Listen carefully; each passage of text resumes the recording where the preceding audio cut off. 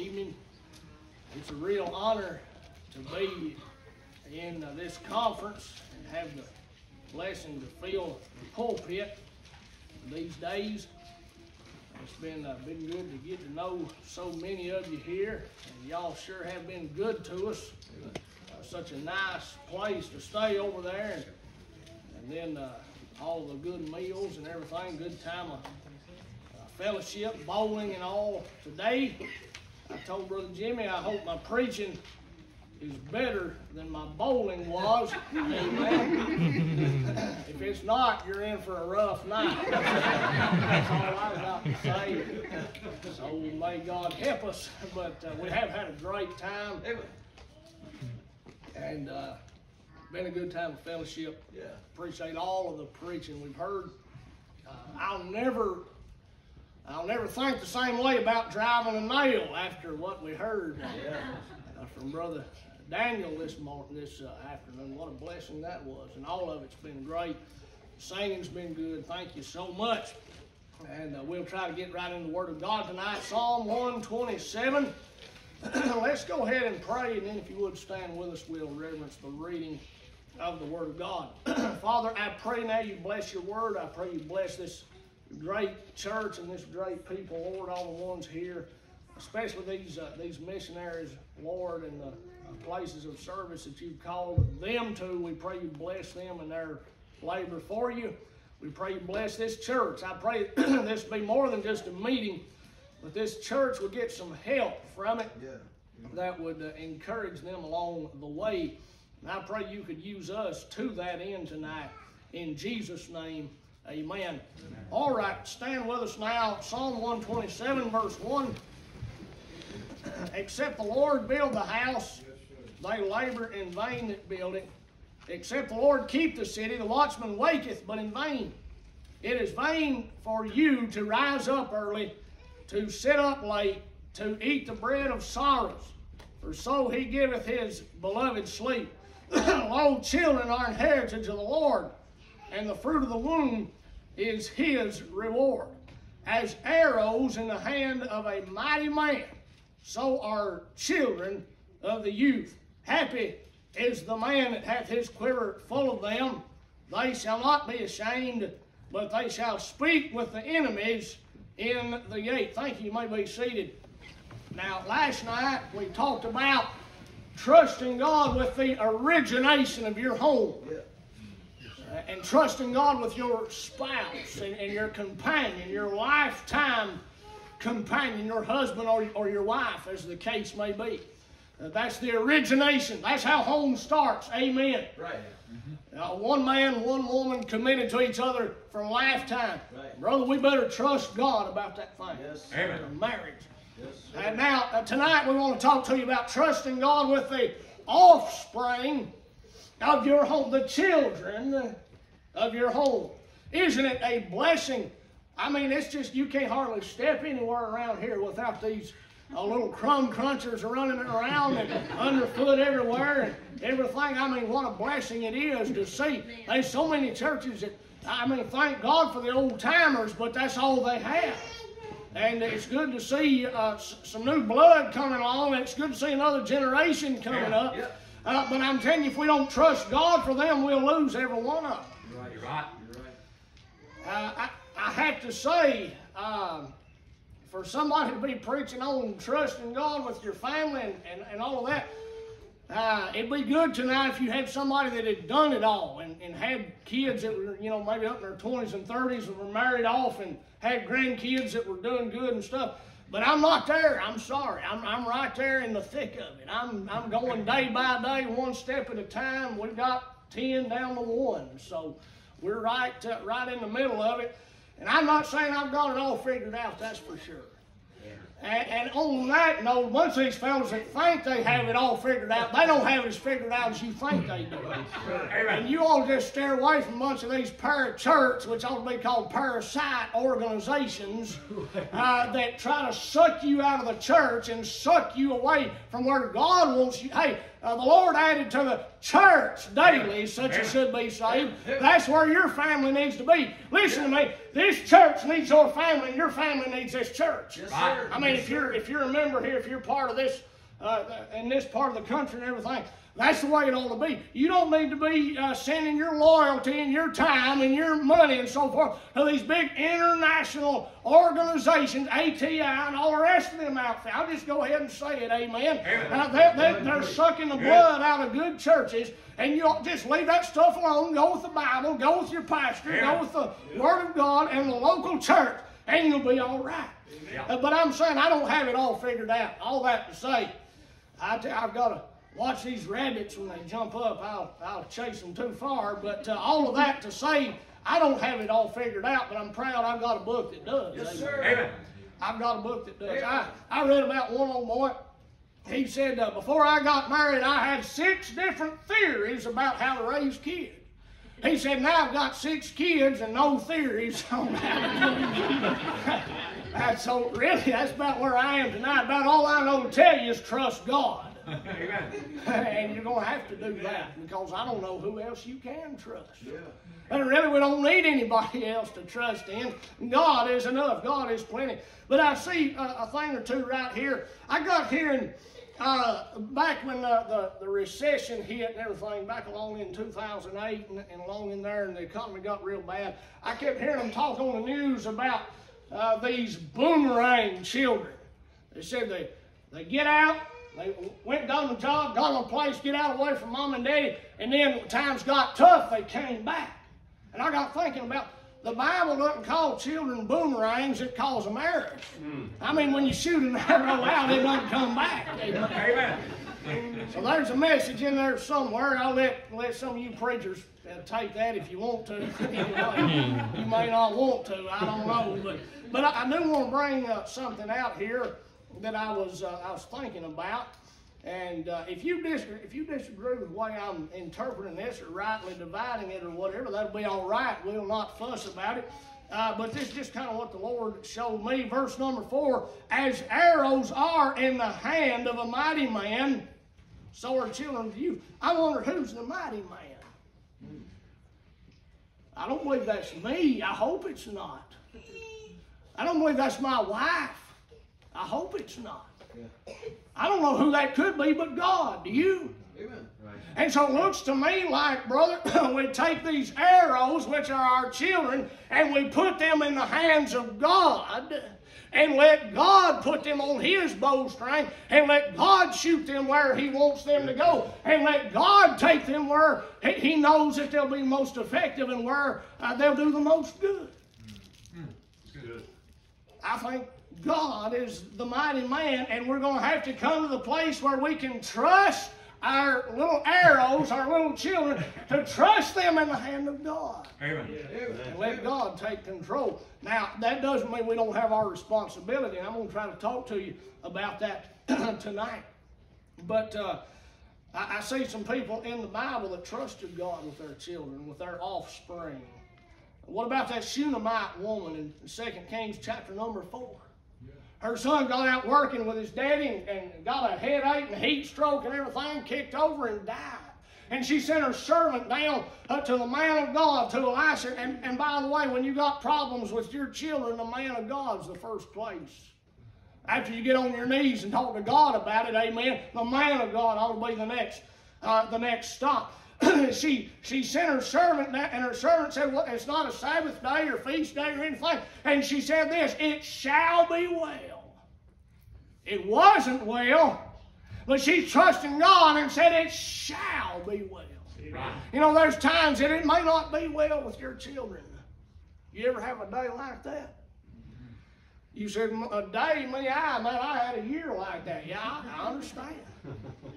But you can trust God, it shall be well. He ran on down there to the man of God, and then she come along behind him there. And he said, is the child well? Here's what she said, it is well.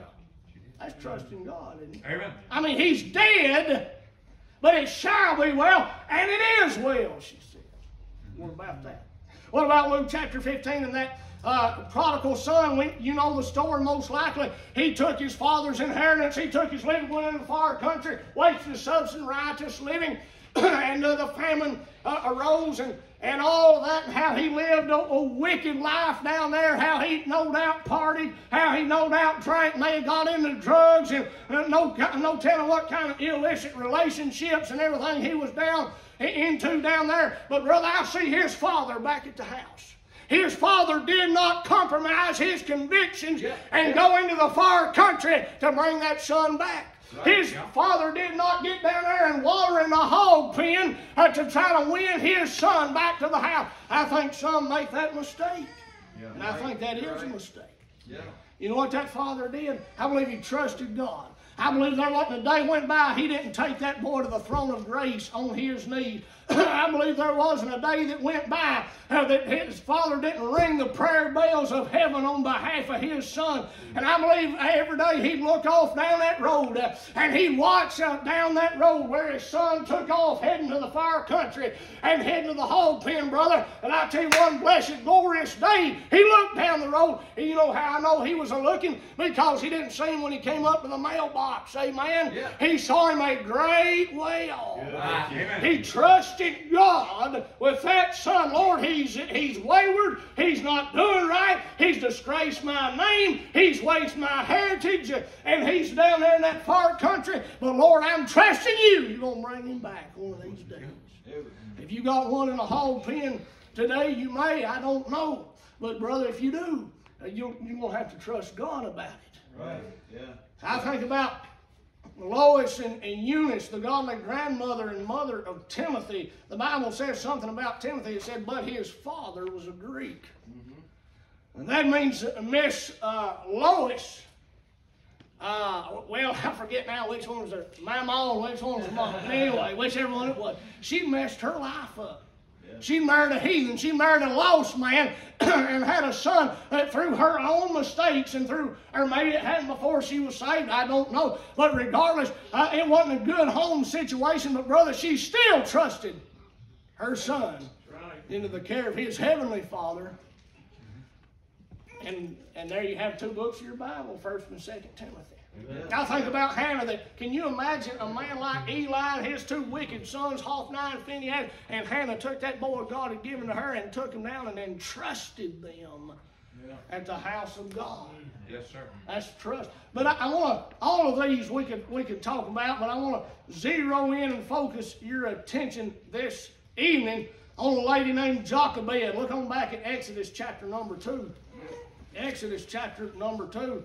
We don't even find her name mentioned in our text. It's only mentioned twice in the Word of God. I have an old Schofield Reference Bible. And looking down through his notes, he talks about Moses right here. He doesn't say anything about Jochebed. Jochebed's not one of the most recognized Bible names that you read about. She's not somebody that a lot of people will look at and say she really did great, wonderful, and mighty things. But I tell you what she did. She raised 3 kids for the glory of God. And you talk about trusting God with your kids, brother. She was an example that is hard to surpass when it comes to trust. We're going to talk about that. But what an effect those 3 children that she raised had on the course of human history, and Bible history, and your history tonight. I'm talking about what one godly mama can do, or one godly daddy can do, as the case may be, who will trust their children, do their part, yes, but trust their children into the hands of the mighty man and let him launch them. Now, I want to tell you, she lived in a time, brother, she had to trust God. Absolutely. And I think we're getting there. We're there, but getting more and more every day. Let me just say a thing or two out of chapter number 1 that'll lead us up to chapter 2. I see the crown was against her child. Look at verse number 8. Now there arose up a new king over Egypt, which knew not Joseph. Now we know later on he put the death penalty on all of the Hebrew boys, right? He said, kill them, get rid of them, stomp them out, wipe them out, told the midwives, kill them. Now, it may not be that extreme, although they are killing children today. Amen. Yes, they are. But I'm going to tell you something. State is not the friend of your family. Right. And the public education's not the friend of your family. If you're in public school, I'm not fussing at you, but I'm just telling you, they're not your friend. They're not on your side. They're not a bunch of fundamental Bible believers up there. Yeah. Right. Yeah. The crown, then I see the circumstances were against her child. Verse 13, and the Egyptians made the children of Israel to serve with rigor and made their lives bitter with hard bondage in mortar and brick and in all manner of service in the field. All their service wherein they made them serve was with rigor. You may have some bitter circumstances in your life tonight. I don't know. I'm glad you still trust your children to God even in bitter circumstances. Good. Yes, sir. The crown was against her child. The circumstances was against her child. I'll tell you something else. Look at verse 22. And Pharaoh charged all his people, saying, every son that is born ye shall cast into the river, and every daughter ye shall save alive. Now, I don't know a whole lot about Egyptian geography, but I do know there's crocodiles. So I say not only the crown was against her child, not only the circumstances were against her child, but amen, the crocodiles were against her child. They were just sitting out there, brother, with their big old jaws and their big old sharp teeth. The minute that baby boy hit the river, brother, it was going to be about 2 bites and it's all over with. Just waiting to gobble them up. There's some things right now that's just ready to gobble your children up. You know that. Amen. I'm going to tell you a bunch of things on the internet are just waiting to get their teeth into them. Yes. Amen. Yes, sir. You better believe that's right. Yes, sir. There's some gang members and some dope dealers just waiting to get their teeth into your children tonight. Good preaching. Right. I'm not talking about the guy down the street. I'm not talking about the one in the ghetto or the high rise or in a trailer park. I'm talking about your youngins tonight. Yeah. I'm talking about these right here on this front row. Yeah. Yes, sir. There's some liberals and some socialists and some modernists just waiting to get their teeth into your children. Hollywood's waiting to get their teeth into your children. The fashion industry is just waiting to get their teeth into your children. We're going to have to trust God. Yeah. Tell you something, you see all these youngins in here, they're so nice and precious, sweet, good-looking, dressed right, amen, sitting on the front row, pen and a paper and a King James Bible, and all that stuff raised up in godly homes. The devil's after every one of them. You're right. Amen. And you better trust God, or they don't have a Chinaman's prayer of making it. Preacher was staying with a rancher out west one time, had a bunch of sheep. And rancher got up early one morning and came back in. He said, oh, my. He said, wolves got my flock last night. Said they got about 100 lambs. And the fellow said, that's terrible. He said, 100 lambs. He said, how many big sheep they get? He said, oh, them wolves never get a big sheep if they can get a lamb. That's what they're after. And brother, you better believe the devil's after these young'uns here tonight. The crown was against him. The circumstances was against him. The crocodiles were against him. All Moses had going for him was 2 midwives, 2 slave parents, 1 big sister. But thank God that wasn't it. He also had God. Yeah. Amen. And had a mama that knew how to trust God with her son. So I say here, her inspiration, verse number 2, and the woman conceived and bare a son, and when she saw him, that he was a goodly child, she hid him 3 months. Say, what are you talking about inspiration? Anybody could look at a newborn baby and see that's a goodly child. God has to help them with that, amen. I mean, when I saw ours first time, I said, boy, God help them, that's a mess, you know. I mean, they do better after a while, but, you know, only a mama can see something good in those early hours, amen. I won't get off on all that, but the Bible said she saw that he was a goodly child. In Hebrews 11 it said she saw that he was a proper child. And watch this, she was not afraid of the king's commandment.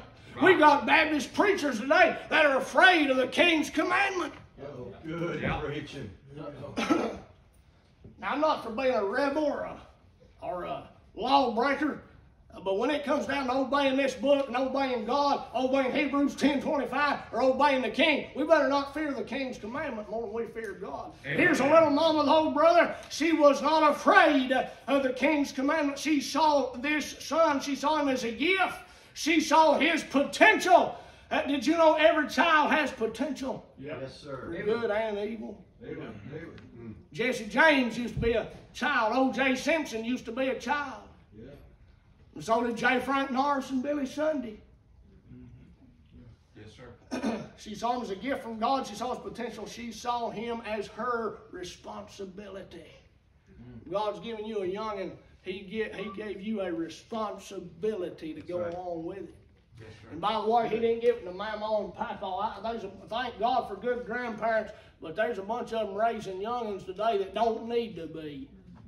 Now, there's some that's in bad situations. I understand that. I'm for that. God bless you. But there's a bunch of them where their daughters and in-laws, son-in-laws, all the rest of them trying to pay off that second truck, second boat and vacation house and everything else, and letting Mama and Papa raise the grand-young'uns. May God help us.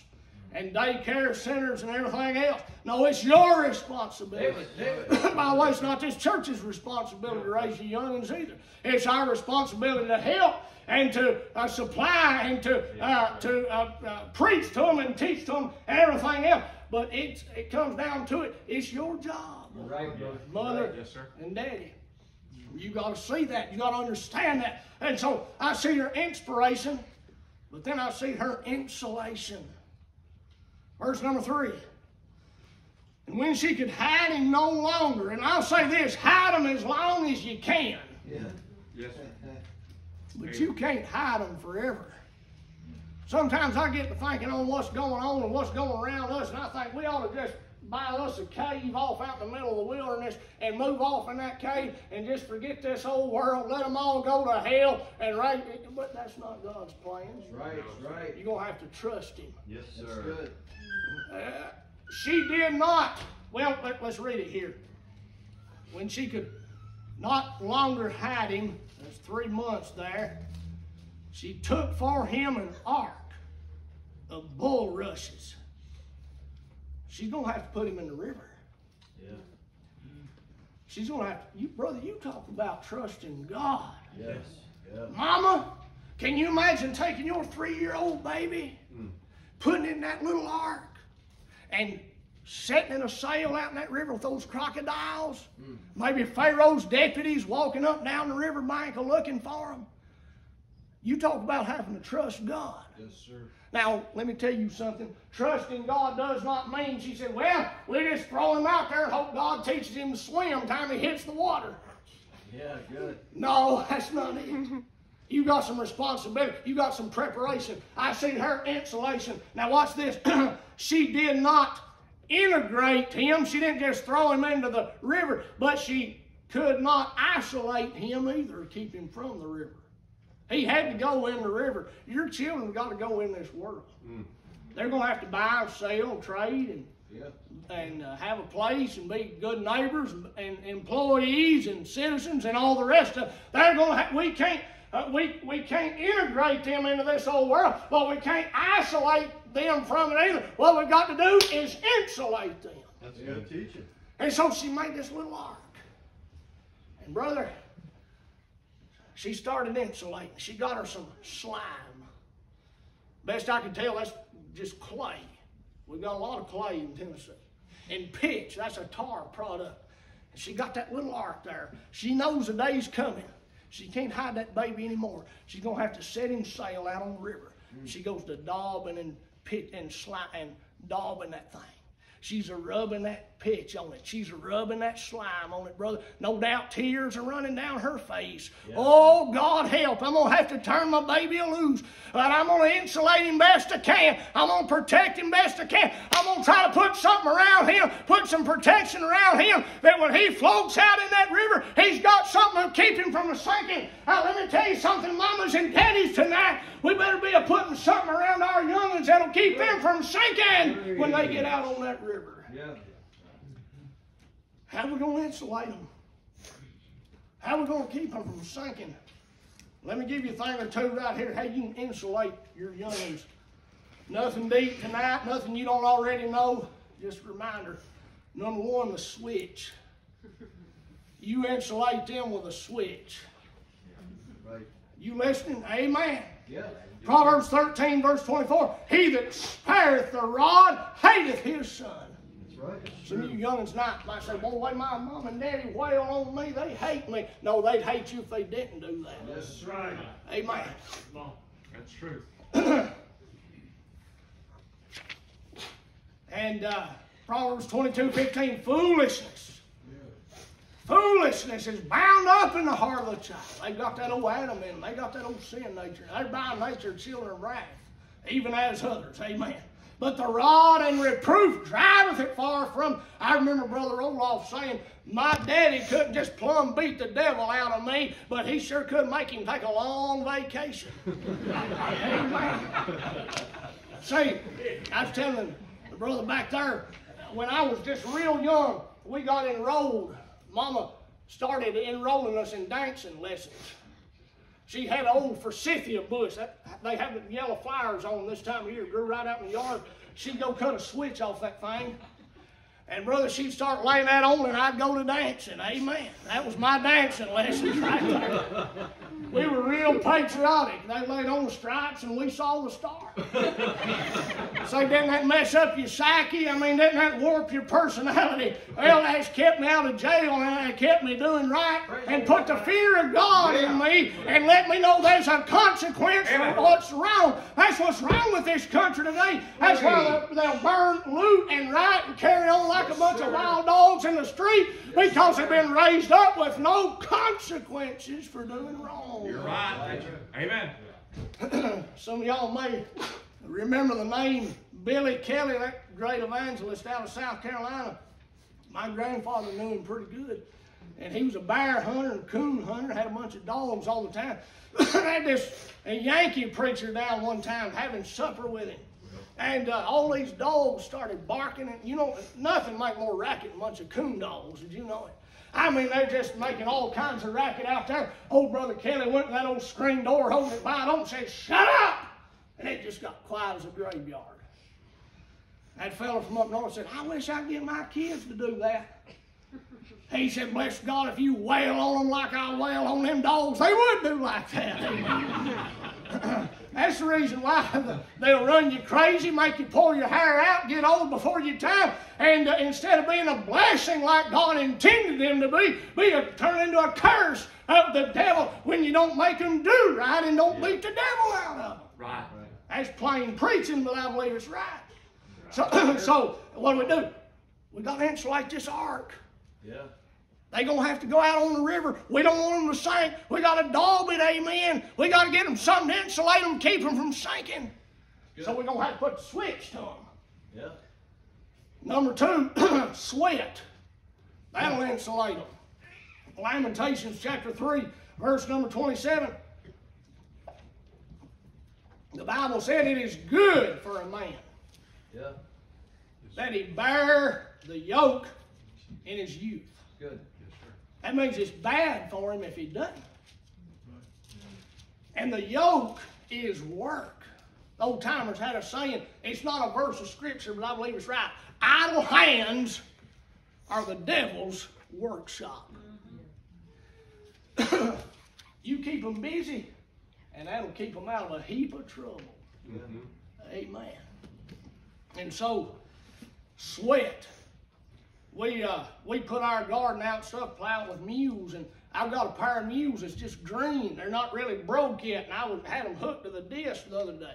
Pretty day, you know, sun come out, I said, I'm going to get the garden disc, bought some paint. I said, kids, y'all paint the fence. That's why, if y'all notice, they got paint all over. We tried to scrub it off, but I wanted to leave them some hide. You know, I didn't want to take the hide off with the paint. They're making that paint pretty good these days.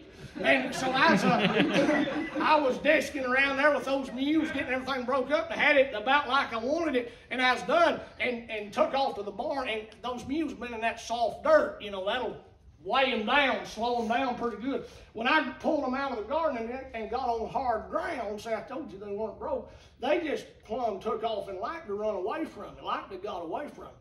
And boy, I finally got them stopped, turned around, and I said, you're going right back in that garden, and you're about to take and run out of your dictionary. And I got them back in there, and brother, sweat was pouring off of them. Their old legs were trembling, you know. And about that time, Caroline come up, and she said, my arms are hurting. Can we stop this painting now? I said, no, you can stop that painting when you get that fence done. That's when you can stop that painting. I figured if it's good enough for the mules, it ought to be good enough for the youngins. Amen. I'm telling you, getting out there and working and sweating and doing something and learning how to perform a task and get it done and be responsible will do a world of good for our youngins. Say, well, I live in town. We don't have a garden. Go in the backyard, dig a hole 4 foot deep, and make them fill it in. I mean, do something. Make them do something. They need to sweat. All right, so the sweat, and then the scriptures. Yeah, David. Wherewithal shall a young man cleanse his way. You won't clean youngins by taking heed thereto, according to thy word. Good preaching. Our brother mentioned it last night, and that from a child thou hast known the Holy Scriptures, which are able to make thee wise unto salvation. You want saved children, you better get the book in them. They need it here. They need it at the house. They need to read it. They need to memorize it. They need to learn how to study it. And they get the Word of God in them, brother. That'll add a layer of insulation. It'll keep them from sinking when they get out in that old river. I could talk a lot more about that, but the sweat, the scriptures, supplication. Old Job, what's the Bible say right there in Job chapter 1? He rose early in the morning and offered sacrifices for each one of his children. You know what he said? He said, could be that one of my sons has cursed God in their heart. Now, he had 3 daughters, but he's worried about his sons. There's a message in there somewhere. I'll let you think about that. But anyway, every day, early in the morning, he's on his knees praying for his children. There's a preacher one time preaching kind of like I am about families that neglect the family altar and neglect the Word of God and neglect prayer and so forth. And there's a mother and her little daughter sitting there about halfway back, and he's preaching like that. And that little girl, she just didn't know any better. She turned around and just as loud as could be, she said, Mama, is he talking about you? Boy, you talk about getting under conviction out of the mouth of babes, amen. I'm telling you, brother, we need to insulate them with our supplication, with our prayers. I heard a testimony here recently about a man started drinking when he was about 13. All through his teenage years, he'd go out, stay out all night drinking, and come in about 3 or 4 o'clock in the morning. Hear his mom out there in that smokehouse calling his name in prayer. 3 and 4 o'clock in the morning. When he was coming in from drinking, she was out in that smokehouse ringing the prayer bells of heaven on his behalf. Don't you think that doesn't put something in a youngin's heart? Yes, sir. Old song said, if I could hear my mother pray again, if I could hear her tender voice as then. We better insulate them. I'm telling you, they're going to have to float. They're going to have to go. We don't want them to sink. We're going to have to get some pitch on that thing, get some slime on that thing, get something to insulate it. Now, one more thing about that. They'll have to be insulated with salvation. I'm going to tell you something. You can homeschool them, teach them their ABCs. You can have them memorize half of the New Testament and quote the Bible by the chapter. You can teach them all the rules, regulations, and standards. You can have them separated. You can have them where they can dot all their I's, cross all their T's. You can have them where they know all the rules, have all the do's and don'ts down. But brother, if they don't get born again, if they don't get saved by God's grace, they're not going to make it. And from a child thou hast known the Holy Scriptures, which are able to make thee wise unto salvation. I'm glad tonight children can be saved. I'm glad tonight Jesus loves the little children. I'm glad tonight He said, suffer the little children to come unto me and forbid them not. Amen. I got saved when I was 7. My wife got saved when she was 5. And any child in here that'll understand that you're a sinner and understand He's a Savior, you can be saved tonight. You say you think a child can be saved? Well, I'll ask the question, well, can an adult be saved? Jesus said, except you be converted and becomes a little child, you shall in no wise enter the kingdom of God. Oh, we've got to get them saved. We've got to get them born again. How do you do that? when the world in its wisdom knew not God, it pleased God by the foolishness of preaching to save them that believe. I tell you, I remember when I was 7 years old, and an old-fashioned, he didn't have all his, looking back on it, he didn't dot all his T's and dot his I's and cross his T's right.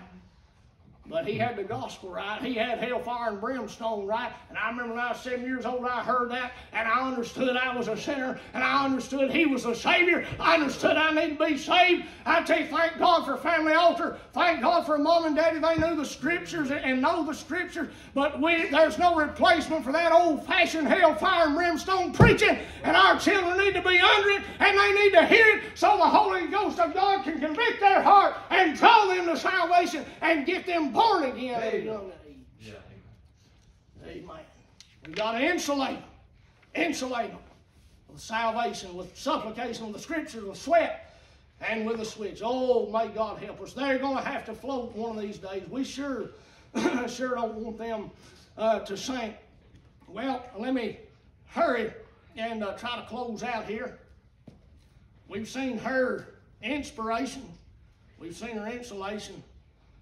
I want you to see now her identification. You know the story, I think, how that she launched that little ark out into the Nile River there. How Pharaoh's daughter comes along and draws that ark out, takes that baby home and raises him, and you know the story. But look at verse number 11.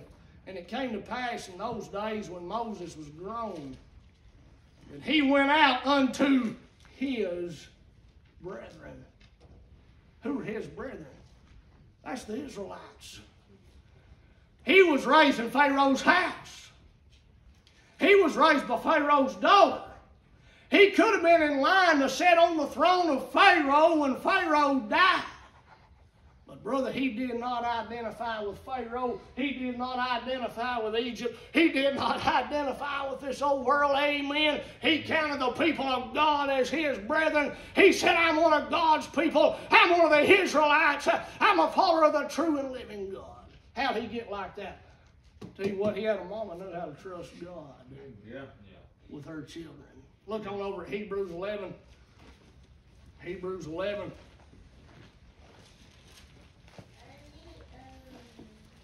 Boy, we could bring out so many things right here, but we'll just try to hasten on. Hebrews 11, verse number 23. By faith, Moses, when he was born, well, I'll let you find it there. Hebrews chapter 11, verse number 23. All right. By faith, Moses, when he was born, was hid 3 months of his parents because they saw he was a proper child. And they were not afraid of the king's commandment. By faith, Moses, when he was come to years, refused. May God give us some children that know how to refuse some things. Amen. Well, there's going to be a lot of things offered to them. Yeah, They're going to be called in a lot of different directions. They're going to have to learn how to say no. Right. You know where it starts? It starts with learning how to say no to this right here. Yes, sir. They've got to learn it. Yes, sir. Refuse to be called the son of Pharaoh's daughter, choosing rather to suffer affliction with the people of God than to enjoy the pleasures of sin for a season, esteeming the reproach of Christ greater riches than the treasures in Egypt, for he had respect unto the recompense of the reward. By faith he forsook Egypt, not fearing the wrath of the king, for he endured as seeing him who is invisible. Through faith he kept the Passover and the sprinkling of the blood, lest he that destroyed the firstborn should touch them. By faith they passed through the Red Sea, as by dry land, which the Egyptians, assaying to do, were drowned. You know what I see right there? As arrows in the hand of the mighty man. Here's what this little Hebrew mother did. She said, Lord, you gave me this baby, but I can't keep him. I can't handle it. There's too much against him. I'm going to have to put him back in your hand. Amen. Lord, you gave me this hour now. You're going to have to take it back. I've done everything I can do. I've insulated him. I've dogged him. I've slimed him. I've done everything I can do to keep him from sinking. Lord, he's yours. You know what God did, brother? He put him on that bowstring and drew him back, shot him right into the heart of Pharaoh, brought down Pharaoh and his whole army, the world power of that day. That's what can happen. Yeah, it's good When we preaching. trust God with our family. You probably heard of John and Charles Wesley. Yeah. You might not have heard of Susanna Wesley. That was their mother. Know how many kids she had? 17. How would you ladies like to take care of 17 kids? See, her husband was gone most of the time.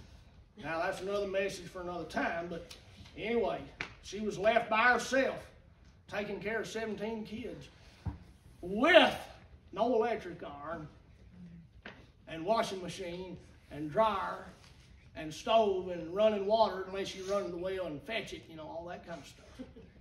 17 kids. You know what she did? 1 hour every day. She'd lock herself in her bedroom and said, nobody bother me. I'm going to pray for my children. 1 hour every day. She raised 2 sons, one John, one Charles. They want another man of the Lord named George Whitefield. George Whitefield came to this country, and the greatest revivals we've ever had in our history broke out under the preaching of George Whitefield. Turned this country on its head, upside down, or right side up, rather, for God. And just a few years after that, we had our war for independence.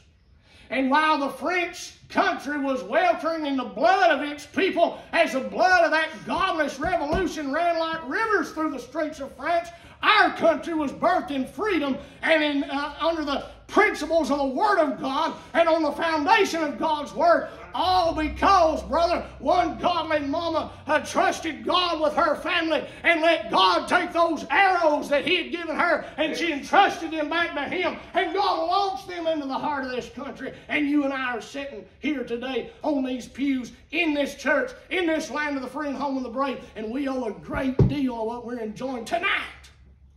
That one godly mama. That's good preaching. Trusted God with her family. Our Father, I pray you bless your word. Oh, Lord, we pray for these young ones. May you protect them. May you bless them. May you help them. Bless these parents, or those of us that are parents. Lord, we have a great responsibility. Help us to trust you. And I pray you take these heirs around here and launch them in a great mighty way. In Jesus' name, amen. Brother Pastor. Thanks, brother.